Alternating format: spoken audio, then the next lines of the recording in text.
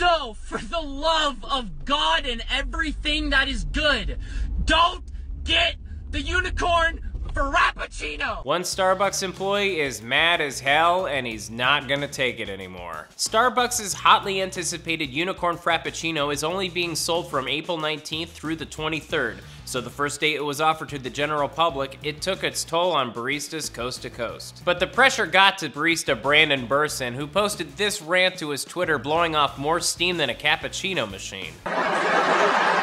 So, because it's been so popular online, everyone's like, oh my gosh, I need to try it when it comes out. Well, today it came out, and I have to tell you, please don't get it! Let me just say, I know exactly how good it feels to yell into your phone after a hard day of working in the food service industry, but maybe don't vlog and drive, Braden, especially if your phone works on some weird 3-second timer. I've never made so many Frappuccinos in my entire life. If you love us as baristas, don't order it. It's so difficult to make right after the other. And people were coming in left and right. I wonder what it is about Starbucks that makes people lose their cool, besides the caffeine addiction. What's wrong, Kate? I love Starbucks.